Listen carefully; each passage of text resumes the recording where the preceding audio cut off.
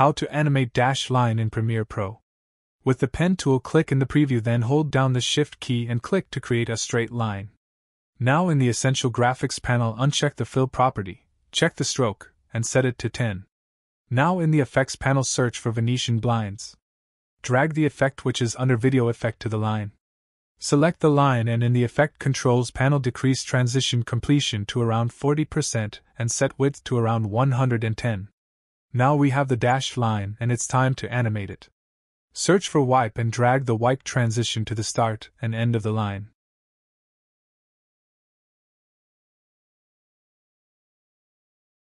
With the selection tool, adjust the duration of the transition. If you want the line to wipe to its starting point, select the second transition and check the reverse checkbox. If you want to rotate the line, first right-click on it and select Nest.